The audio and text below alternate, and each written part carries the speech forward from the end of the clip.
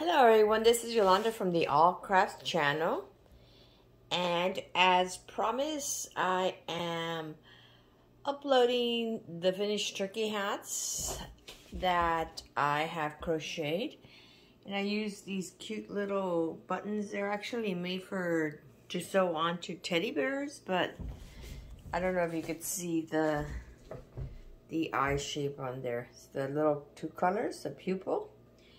And that basic hat, I use Sarah Zimmerman's hat from her turkey hat from her channel Repeat Crafter Me. I've used some different colors for the feathers.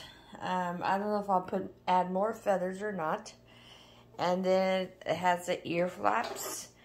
At the end of the ear flaps, the ties are their little feet.